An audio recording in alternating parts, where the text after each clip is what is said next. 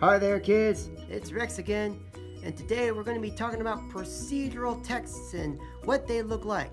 I can't wait to share with you all about procedure text. I can't wait. Mr. Rex, sir, I know I say this a lot, but really, what is a procedure text, and how do I know what a procedure text looks like? Can you help me with that, Ribbit? Very good question, Fred the Frog. And to help us with that, we're going to turn to our friend Al the Alligator, and he's going to tell us a little bit more about procedural text. Take it away, Al.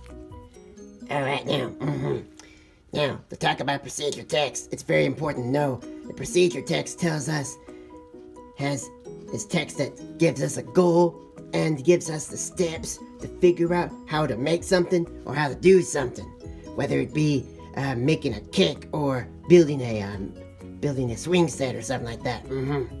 All right here we have an example of how to make something. Right here we have the steps to making a bologna sandwich with cheese. My favorite.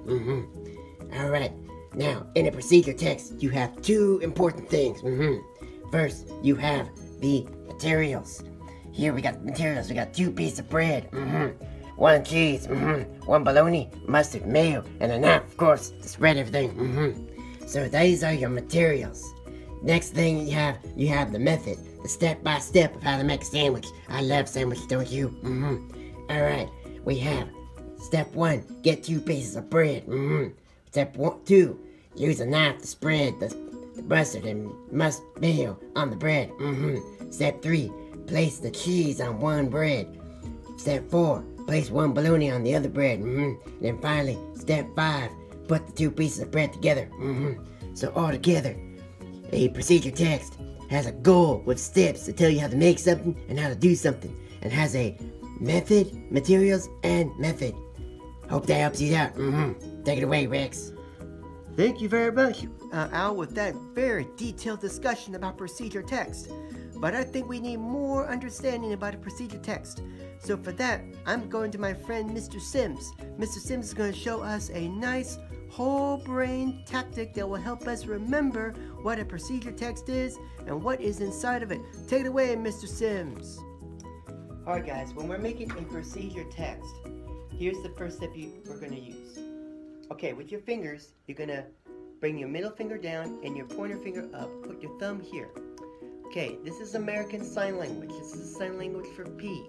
This is where we're going to be using the symbol for procedure text. Alright? So, in procedure text, it is a text, like you're writing something. A text that contains a goal, like you're going to the top of a mountain. With steps, like you're going up steps. About how to make something, like you're making something, you're stirring something.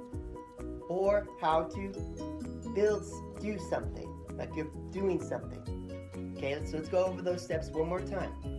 In a procedure text, it is a text that contains a goal that has steps on how to make something or do something. Let's do that one more time. In a procedure text is a text that contains a goal with steps about how to make something or how to do something. One more time.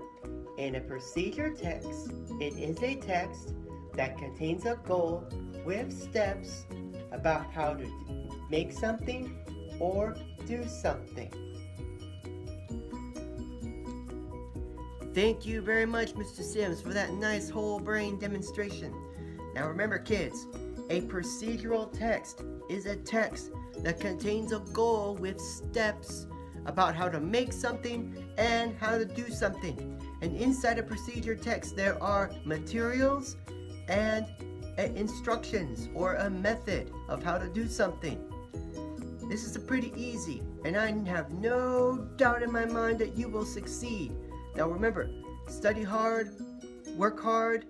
Believe in yourself, for I believe in you. Remember, if you put your mind to it, you can accomplish anything.